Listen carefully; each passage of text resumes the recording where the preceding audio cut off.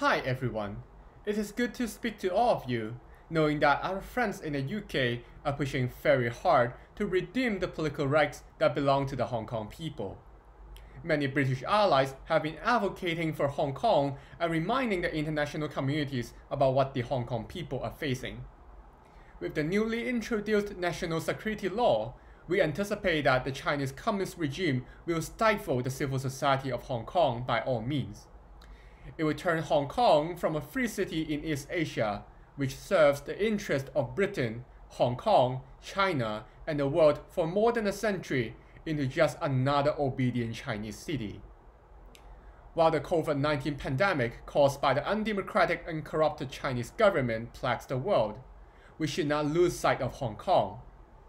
When the Chinese government is trying to advance its propaganda in the world, we should fight back and contain its unfettered, poisonous ambition.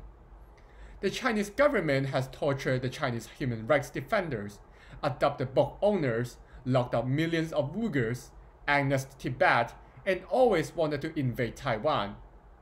The fight in Hong Kong is to resist the further erosion of Hong Kong's freedom and to keep the CCP's hand out of Hong Kong.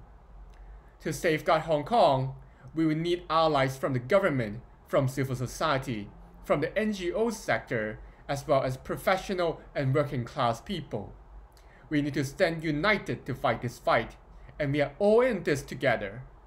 I still recall the day when I was in the UK in 2016 and 17. There's not much you could do because it was the low point of Hong Kong's democracy movement. Now, with CCP's toxic nature revealed to more people, and the sacrifice our Hong Kong fellows have made, more and more people and countries see the risks and consequences facing the world. We can no longer put business interests over human rights matter, and we can no longer turn a blind eye to the brutal policy imposed by the CCP government. The CCP government has torn apart the Sino-British Joint Declaration and trampled the spirit of one country, two systems. The values of human rights, equality, and freedom are the real indicators of whether a society is stable, innovative, and prosperous.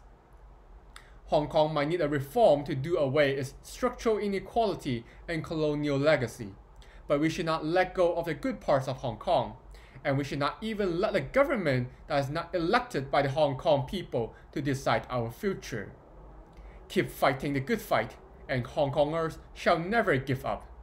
It is my honor to stand with all my brothers and sisters, and the world is proud of the people of Hong Kong.